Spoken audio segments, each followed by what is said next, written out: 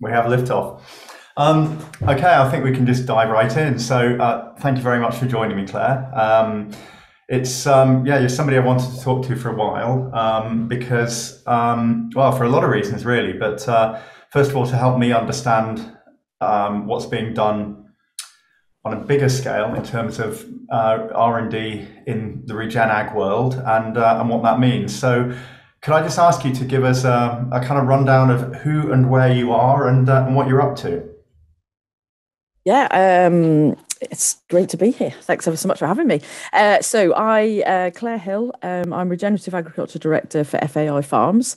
But right here and now today, I'm sitting on my little farm in Shropshire. We moved here as a family to a small family farm in February. So it's been really interesting to get the kind of perspective of doing another farm on a regen journey from the ground up. So that's quite enjoying that. And tell me what FIA is. So we are a consultancy firm, I guess, working with food businesses on better food systems at land and sea. So we cover the aquaculture and wild caught as well.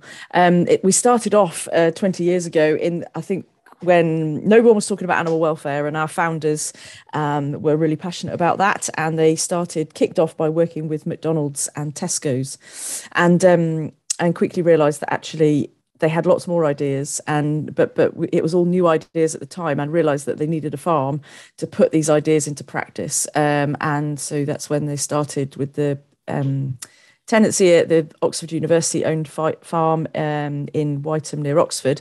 And then that's continued on, and then everything's grown. The farming operations has grown and the consultancy business has grown and branched out into data systems, I guess, to support the changes that we want to make. Often data is key to that.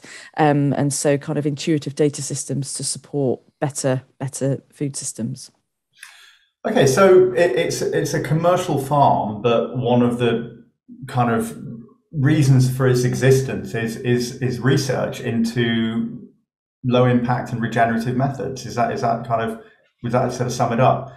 And you mentioned two brands there that I think a lot of people, myself included, wouldn't expect to be involved in researching regen ag, which was Tesco and McDonald's. Are you allowed to talk about that, about the work they're doing and why? And can you give me a bit of light on, particularly, I think people would be interested in what McDonald's are doing in the regenerative space? Yeah, so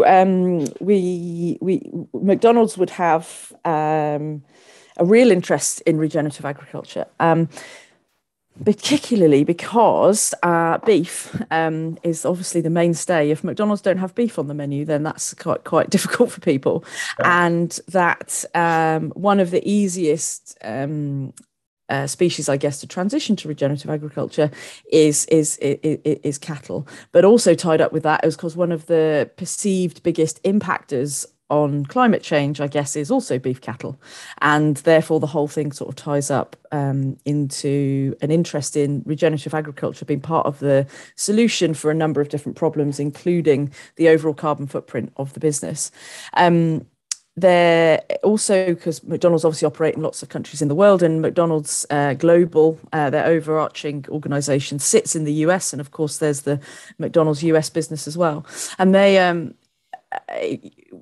funny that regen ag is kind of like more, it's in America, basically, where you've got like two extremes. You've got the most advanced regenerative agriculture movement, I would say, but you've also got chlorinated chicken. So you've got like both. The best and the worst in one country. Yeah, I've always thought that about the States, interestingly. So they've got, and so over there, they've involved in a project, McDonald's, with Peter Bick and Carbon Cowboys, and actually looking at a 4-year project to look at regenerative farms and their neighbours. So it's like a neighbour study, and looking at both the animal health, the soil, and the people. Interestingly, a deep dive into the attitudes of the people running both those types of farms, with the idea that then that will help to understand it more and how can we roll it out bigger. So when we saw that McDonald's were doing that in the US, we thought, well, you know, we've got this livestock farm sitting here, and we'd already been talking about going pasture only. And we thought, why don't we see if we can take that the whole hog and see if does AMP grazing, a tool of regenerative agriculture, adaptive multi-paddock grazing. Does it work in the UK? At that stage, we didn't even know the answer to that question. So that was our original research question with McDonald's on regenerative beef. Amazing. And now, of course, you've led me in very well to ask the big question: what is AMP grazing? How does it differ from mob grazing, strip grazing, holistic management? These are all terms I'm aware of, but I really don't understand the differences. Could you tell me a bit about that? Yes, AMP grazing would be most similar to holistic plan grazing, so the model that comes out of the Savory Institute. Okay. But adaptive multi-paddock grazing was coined by Alan Williams in the States, and his I think the key in its method, it's very similar. So it's a high density of animals for a short period of time, followed by a long rest period. But the adaptive and the key word within it is the adaptive nature. The fact that we have to and that we need to plan grazing. So the point about adaptive, because often people think once you write a plan, oh well, that's too restrictive. The weather changes, I can't always stick to it. But the key is that there is a plan, but it's incredibly adaptive. Whether that be about the weather, the animals, you want to go on holiday, you sell the farm, whatever that adaptation needs to be on a daily. There's big adaptations on a monthly basis or small ones on a daily basis. But the ultimate point about high density of animals, short period of time, followed by a long rest period. And it's that long rest period that differentiates it from maybe our rotational grazing, where we're maybe focused on utilization. Maybe we're going in at 2.5 kilograms of dry matter a hectare, coming out at 1,800, and we're on maybe a 21-day cycle. Because although that system grows more grass than a set stocked, where animals are just turned out in a field and left for weeks, months in the same field, although that rotational grazing does grow more grass, it's not having the kind of magic unlocking of the soil health, the root depth, letting some of those species come that are slower to come to fruition and bringing diversity into our systems through that. Yeah, I mean, that I must admit, what you've described, for my basic understanding of holistic management, it sounds like that's what you've described. And I think the important thing in there is that feedback loop, is that sort of reacting to, not, as you said, not setting a plan and sticking to it rigidly because that's a plan, but actually kind of knowing how to make changes along the way when things change, which inevitably that they do. And how what have you discovered? You said it started in the States and you were trying to work out the feasibility of it in the UK. How has that worked? Because I would have thought that, well, I mean, the States has a lot of varied kind of steady state systems. I mean, there's huge different amounts of landscapes and ecosystems. So I would imagine that there are places where this does and doesn't work, but I would think that particularly the west of the country in the UK is very suited to this. How's the research going? Yeah, and good. And actually, I would say the east of the country is even more suited to it because, Okay. Because we suffer from drought. Drought is a reality. I mean, not now, like this spring, not so much, but previous, we've had droughty springs. Who'd have thought that in this green and pleasant land that we have? But over in the east, we are, drought is a usual thing now. Now, of course, we're not seeing it like we see it in other parts of the world, but cracks in the ground, dry land. Talking to my dad the other day, he's from North Lincolnshire, and he's like, "Oh, we could really do with some rain. Crops are starting to struggle." That I feel like that's the story every year now. And one of the biggest benefits of this type of grazing is it preventing evaporation and adapting the soil to be able to hold on to more water, and that's like the biggest productivity unlocker in a grass-based system, particularly. And so it turns out that it does work quite well. Often a critique of Alan Savory's model is that it's based very much on the holistic management. It's based very much on a brittle environment. Yeah, so desert landscapes rather than lush pasture. Yeah. So key there is the adaptation. We don't need to do it in exactly the same way, but the principles of it work. And I guess what's our key learnings? Firstly, that we outwinter on a farm that everybody told us you'd never outwinter on heavy clay, and we outwintered this winter all our cows and calves. That we grow more grass, that our inputs have gone down, and I say that from a place of being an organic farm, so we didn't have high inputs before, but we've less labour. We don't use the topper now because we used to follow all our grazings with a topper to try and keep on top of weeds. Our weed burden has Sorry, declined. Claire? What's a topper? A topper, like a mower, Okay, a right. mower to cut weeds. It's just a bit more, it's a bit more brunt. It's yeah, it's a bit But more. it cuts everything, surely, Yeah, or is yeah, it it does. Yeah, selective? Right, okay. yeah, it cuts everything, but we would use it after grazing. So the animals would go in and eat the grass basically, and then we'd Oh, follow and it behind they leave like the thistles and weeds. stuff, and then you Yeah, take all those off. Okay. yeah. Sorry, ignorant, but thank No, you. no, no, no, no. I get too into it and forget all of these Forget you're things. talking to somebody in the centre of London. Yeah. So we used to do that, and because we were burning diesel, we're using the tractor. So our tractor hours have come down. We don't use the tractor as much, and generally, it's like a happier place to be. So that's one of been the key learnings. Is this just before it felt like a treadmill? We're on a treadmill, and every Yeah. year it was like, oh, it won't rain this much next lambing. Surely it will be better. And it was just this like hope that things would be better next year. And we would adjust plans slightly, but really it was always too much rain, not enough rain. We're kind of blaming all these things that are actually outside of our control. Yeah. So let's look at what we can control, and what's come with that is this sense of calm and peace, which has replaced frantic anxiety, I guess. And the best example I have of that is not this spring, but last spring. It was this like weird drought spring, driest, coldest spring on record, and of course, all you're reading all over the farming press is people having to feed out. They haven't got enough grass for the fact that animals are calving and lambing, and it's really stressful. People don't know what to do, and they're burning money having to keep animals fed. And Humphrey, who was working with us on the farm at the time, he said, "Isn't it amazing? Like everybody around us is so stressed, and we're not. We don't have that now. We don't have that anxiety." I was like, "Yeah, that really is. It was great." And we felt a little bit smug, but yes, that's why I guess we try and talk about it as much as we can, because if everyone else Fair can, enough. Every right for smugness there. Yeah. I just want to sort of go back to something you said at the beginning of that, where you're talking about reducing inputs. And I've heard this from some of our suppliers who have, stated that the ultimate aim of that would be to get to a point where the only inputs were sunlight and rainwater. But how feasible is that within a sort of UK suckler herd? Could you ever foreseeably get to a point where maybe taking a bit of groundwater is the only input that you have? I think we're nearly there. I mean, from a land management and feed point of view, yeah. So we just that's a key. That's such a good one. I'd never thought, when someone said it to me the first time, I was like, oh yeah. I think Ben Taylor Davis talks about the three frees, and one of those is sunlight, one of those is water, and one of them soil. And we just don't think about those first and foremost in our farming systems. Crazily, when you realise it, you're like, oh yeah. So well, it's all that nature's got, right? Yeah, and it does such great stuff and produces in abundance that we just can't mimic as farm systems. No farm system, human intervened system in the world produces as much biomass as areas of the Amazon, for example, that are just left to do their own devices. And I would say that we're there with the grazing. Our inputs really now are around people's time, electric fencing in order to manage the cells. Cells being the way we manage the animals, in that we move them across the farm like the herds would have roamed, but rather than wolves and things keeping them sort of as together. Electric fences, it's electric fencing, which, although not entirely pleasant, are more pleasant than a wolf.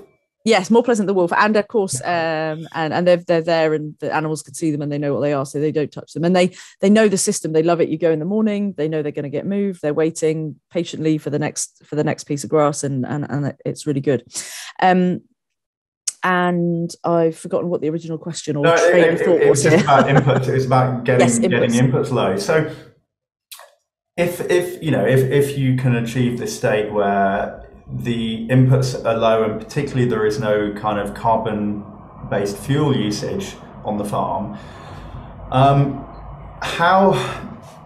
how do you think it's possible to reach a balance where the sequestration is outstripping the emissions in terms of carbon? I know it's an incredibly contentious issue, the whole kind of carbon and methane issue. And there's something I've never fully understood, and I've asked quite a lot of people this, and I've had varying responses. But to my mind, in my logic, every gram of carbon that comes out of a cow's mouth through enteric fermentation started in the atmosphere because plant takes it up, photosynthesis, turns it into carbohydrates, cow eats carbohydrates, part of that carbon comes back out as CH4 or CO2. So this is like a closed loop of about 10 years. If you're not burning fossil fuels or you're not adding significant more numbers of cattle into the system, surely that has to be a greenhouse gas loss leader, because any sequestration will be removing carbon from that system. Do you consider that to be correct? Yeah, I mean, you're right about it being contentious, and also I think still a bit unclear. You know, the fact that nobody can people can answer different elements of it. So, for example, what's methane's impact and how long does that last, and what does it do? But what we just don't know, we don't know how. Well, we do know that, for example, carbon sits in the soil, it gets into the soil in different ways, and then it stays stable in different ways or non-stable. And all of that is affected by so many different things. And so, yeah, there is that your model, yes, potentially it's right. But I think what we sometimes miss is when we just talk about carbon, we think, yeah, it's always going to be difficult to have it as we will, if we get the soil working really well, we will be sequestering. Hopefully we'd sequester more than those animals are emitting, and if we're not using any fossil fuel based input, then that's good. And therefore we have a carbon neutral beef system technically. But what we miss from that is the benefit that grazing cattle have on biodiversity, water holding capacity, and everything else that they have. And so if you take a chicken in a concrete shed bedded on shavings, it might look like it's a lower carbon emitter, but it's a million miles from a cyclical ecosystem that a grazing ruminant is as part of that. So I think I am no carbon expert at all, and so I'm not going to try and answer those questions. But, okay. But yeah. No, I mean, it's obviously from a kind of a layperson view, and obviously from the plant-based movement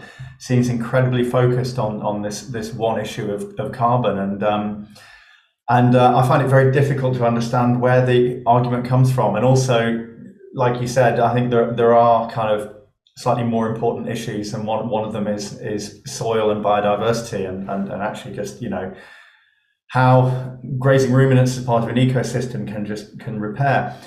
I want to go back to something you said earlier, when I suggested that the west of the country was good for grazing. You said actually what we need to do is put it on the east of the country. From my limited understanding, there is a bit of a kind of east-west divide, and the east of the country is a lot of arable, and the west is more kind of grazing and dairy.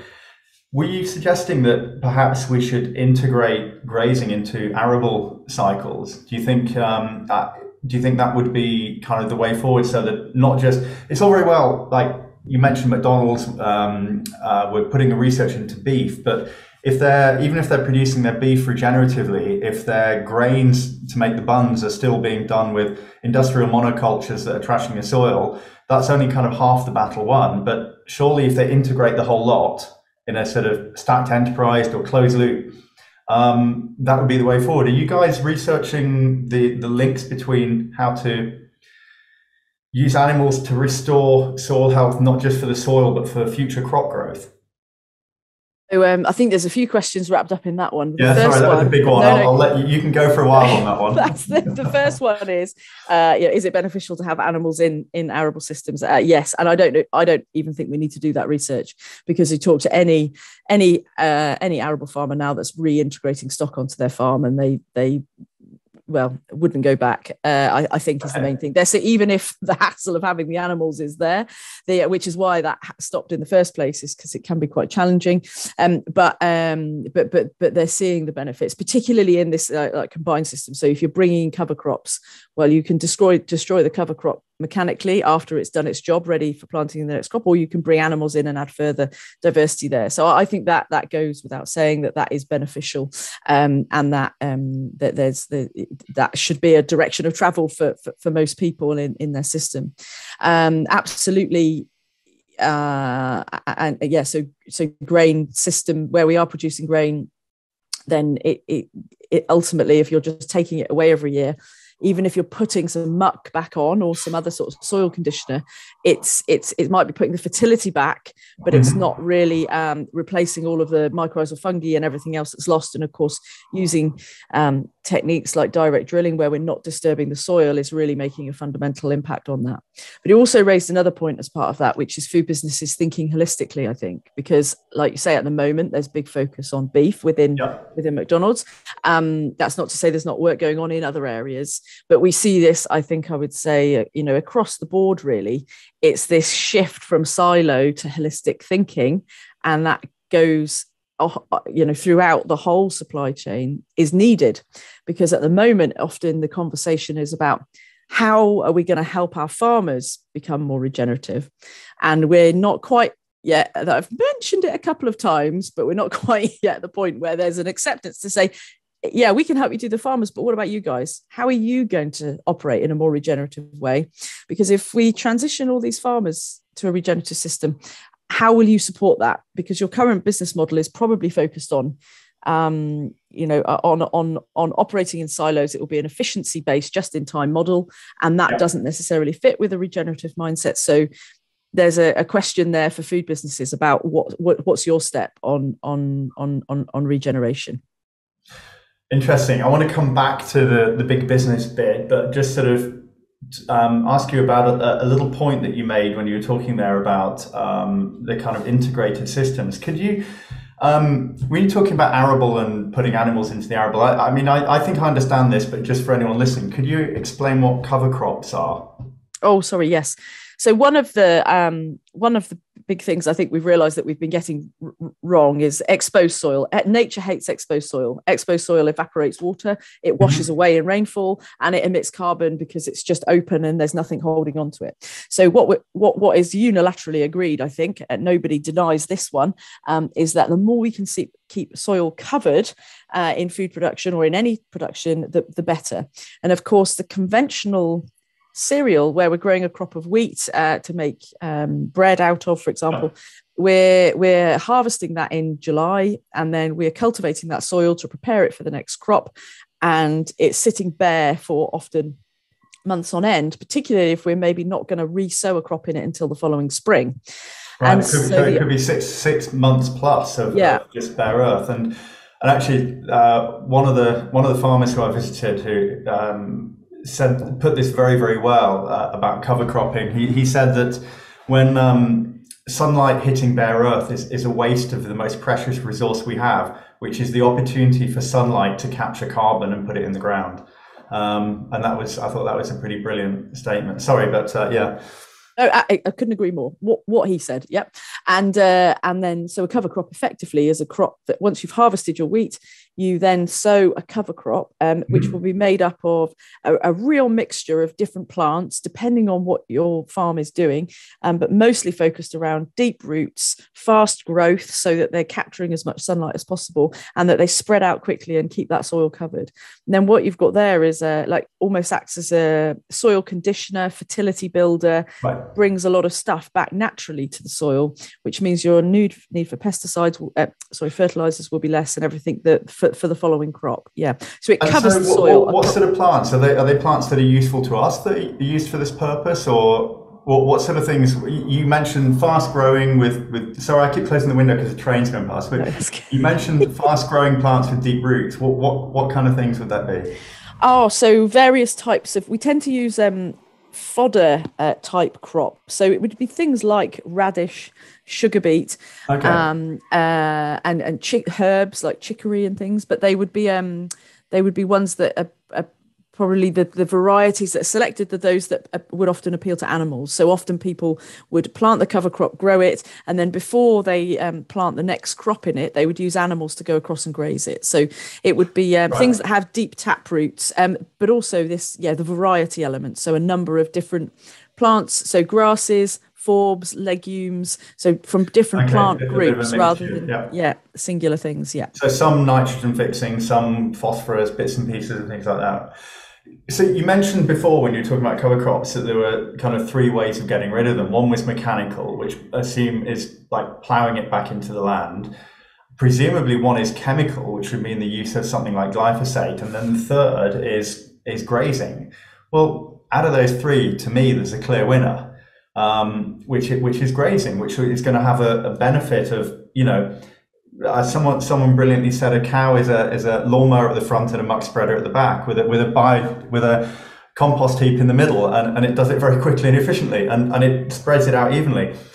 But I can imagine the difficulty in this, if you are sort of an East Anglia, cereal grower, is how do you then just become a beef farmer for 6 months of the year? I mean, surely we need a huge fundamental change in some sort of pastoral nomadic infrastructure system where beef farmers are traveling around the country with their herds or something. I don't quite understand how the logistics could work, because I would also imagine that the arable farmer doesn't have either the expertise nor the equipment nor the knowledge to then suddenly say, well, I'm going to finish cattle for 6 months in between my crop rotations. How do you think we could get better at that?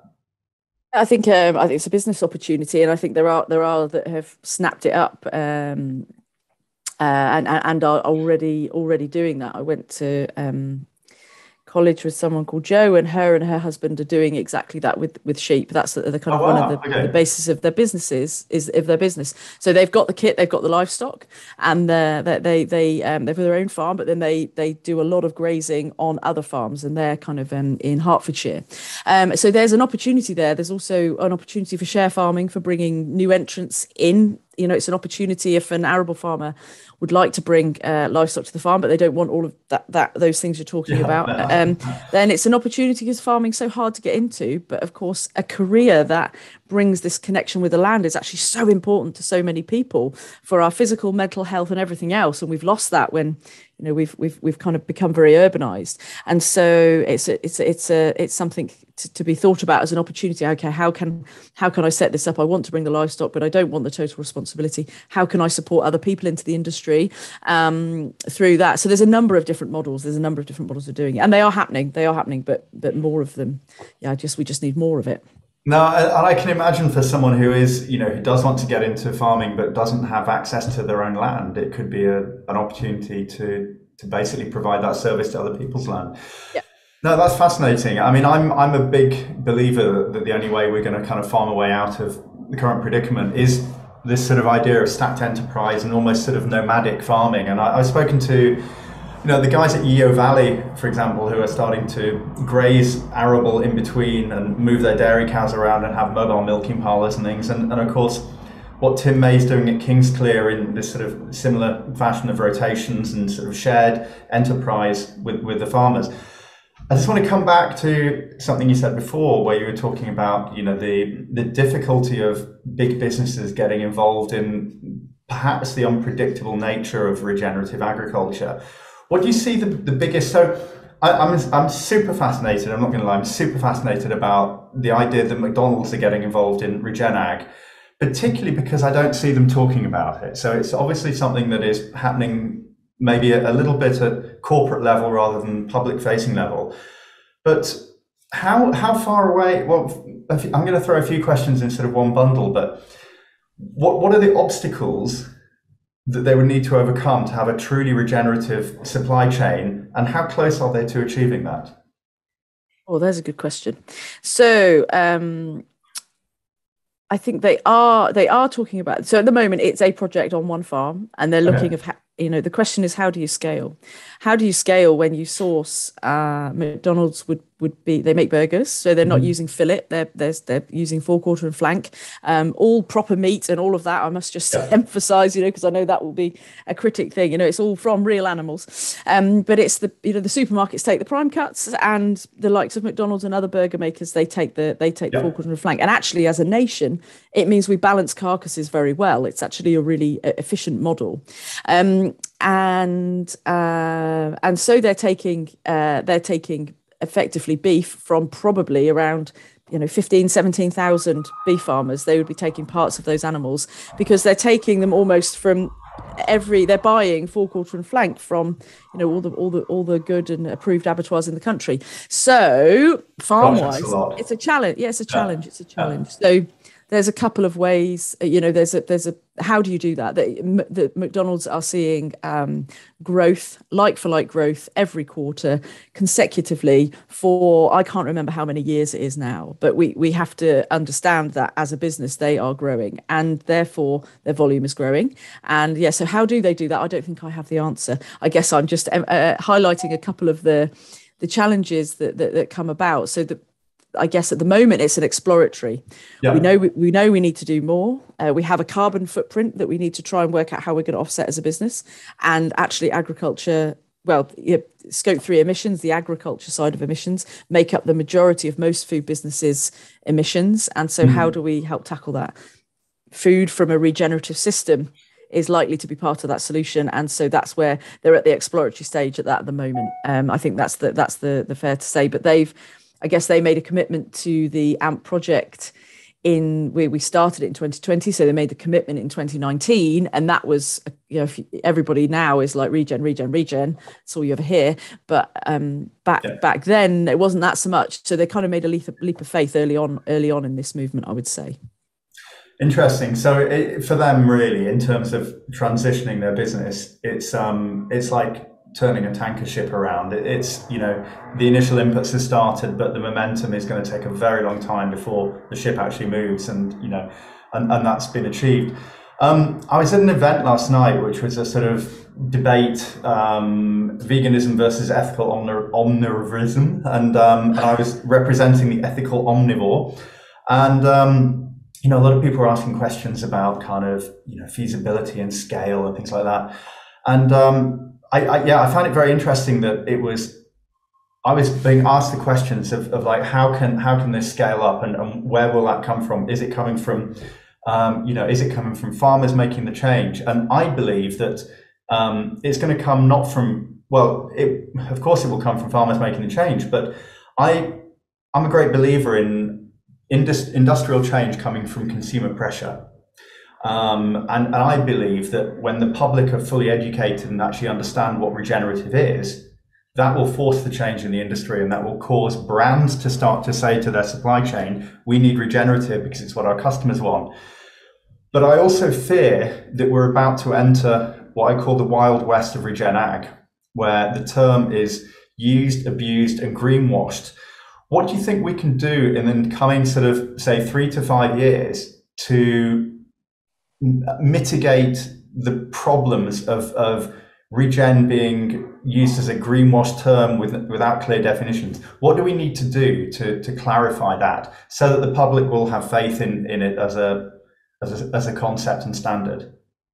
Yeah, okay. I think I agree with most of that. And I think, but the one bit I would just say is that I think it is actually uniquely on this occasion, it's something that can only happen from the ground up. So there can be market indicators, and there can be pressure or support or whatever that comes from the food industry, but ultimately nobody can tell someone how to be a regenerative farmer, because it is about listening or observing and reacting to feedback from your own ecosystem as a farmer, which is your farm. So you can't sit in an office in London somewhere and say, this is what you must do, and pull up this list of prescriptions, which tends to be, as we act now, our certification schemes. It's great, they keep our food safe, but they are lists of things you're told to do that you have to keep paperwork about.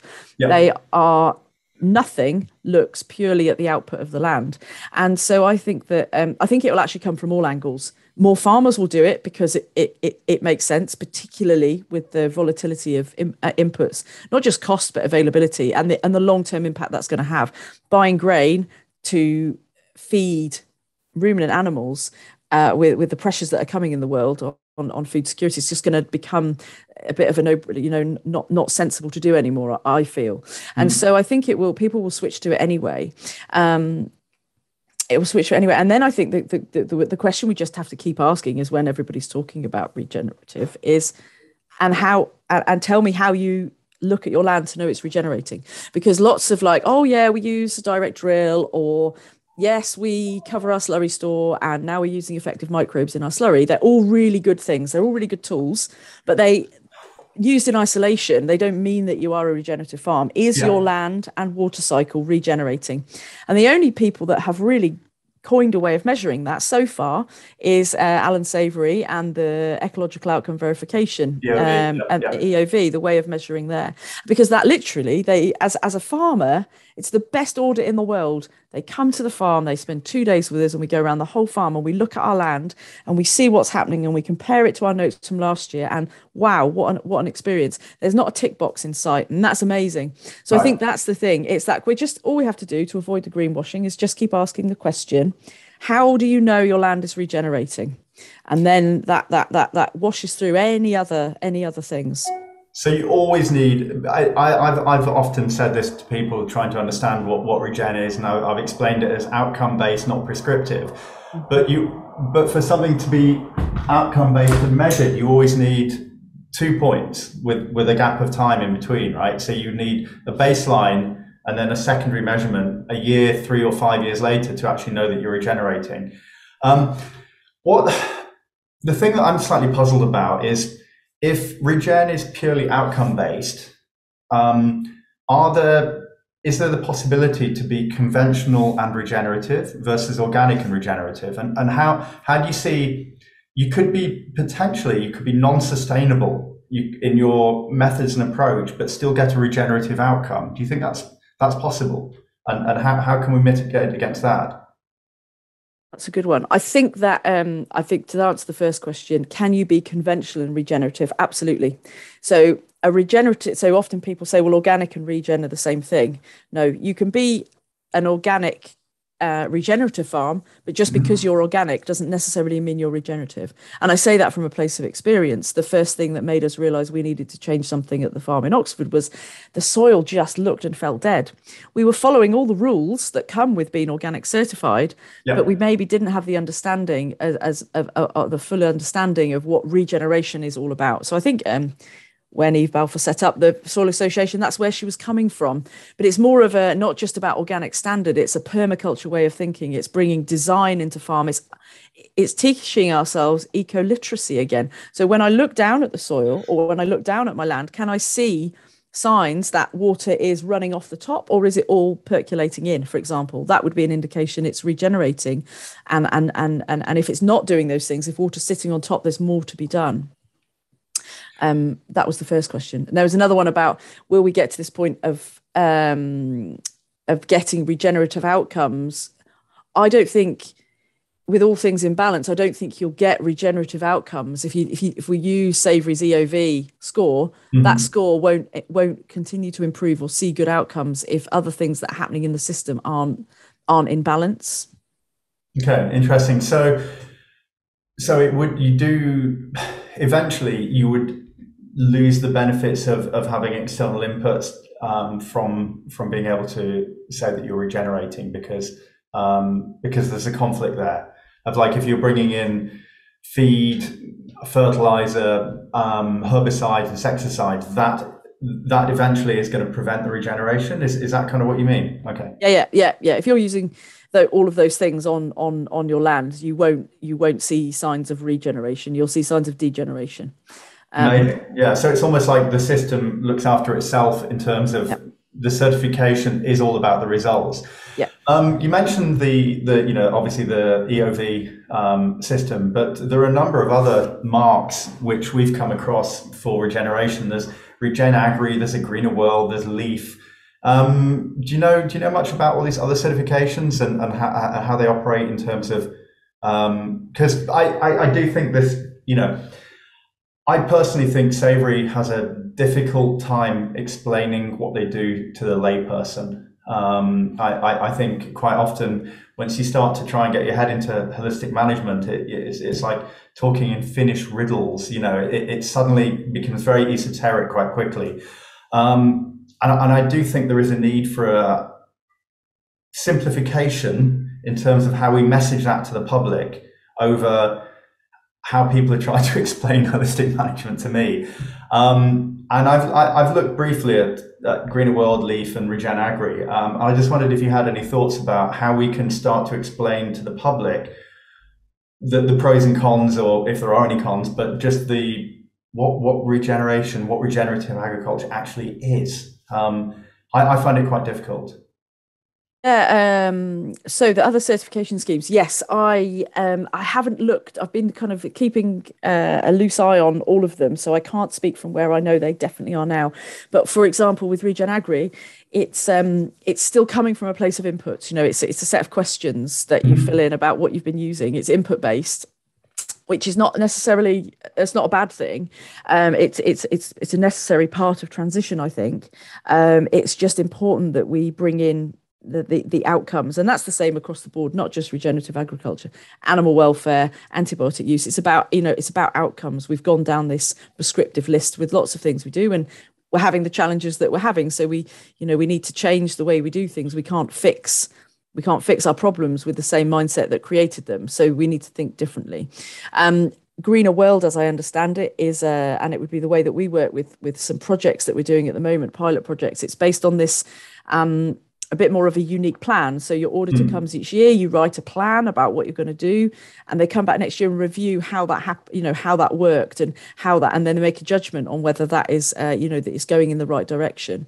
And I think this stuff isn't easy, unfortunately. Nature is complex, and we have to start to learn how to understand the complexity of nature again in order to work with it. Because when we take things in singularity, again, this is where we're at. We've wanted to work in silos because it's simple, and actually nature just works its way around us. So we want to just use fertilizer and just use pesticides and put them on at the certain leaf stages of a certain crop each year, but now it's all not working, So but I do recognize it, and I was the same myself. I talk all these words now, but 2 years ago, 3 years ago, I was like, my answer to it all was, I'm going to bring I just stop using those words. I don't understand what they mean. We need to bring different language to it. But as time's gone on, I found that actually the different language is needed because this is a different way of doing things.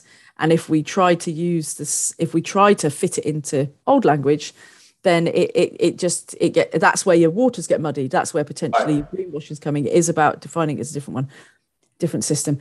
Although I totally get that it is a transitional thing, and what we need to do is find where everybody's, where are they on the journey? What's the bit that gets them going? For some farmers, it's the water holding capacity. For some farmers, it's the fact they see the wildlife coming back. There's different angles into it for everybody. So there is no kind of like one hook, and therefore the explanation kind of goes along with that.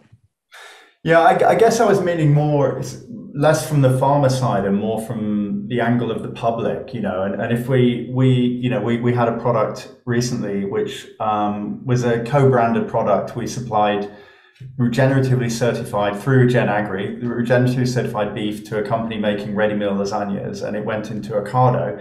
And I believe this is the first time that certified regenerative food produce has gone into a British supermarket. It's something we're incredibly proud of. But I'm just trying to kind of get my head around how much even the sort of eco-conscious savvy shopper is where they're at in terms of sort of understanding the term, and how long it will be before people start shopping regeneratively. Because I come from a background of being a commercial photographer. I was working for advertising and magazines for 20 years, and so I'm a great believer in change coming through consumer behavior, and that that when we say ground up, I mean, you and I might have different meanings to that, but that I mean by ground up is changing what the consumers are asking for and then seeing that trickle through. And I guess I'm still trying to understand how to communicate that to the shopper, and how to give them the faith in that.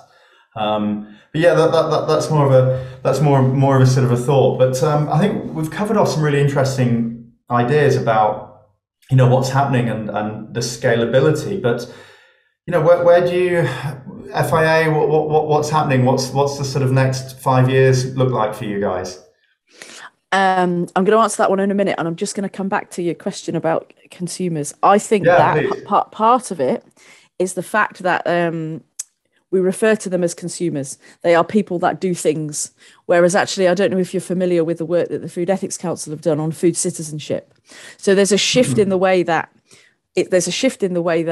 citizens, if we shift the way we think about the people that are ultimately consuming or eating the food at the end of at the end of the whole process that we've put it through, as in the food industry, then it brings more engagement. So there's some really interesting work that shows that when people think of themselves as food citizens, they realize that they're participating in part of something, and that when they make a purchase, they make an action. It's that whole thing about, you know, you're using your purse to influence. But when we just talk about the consumer does this, the housewife buys that, it's totally separating them. And why would they want to engage when we refer to them, to people like that?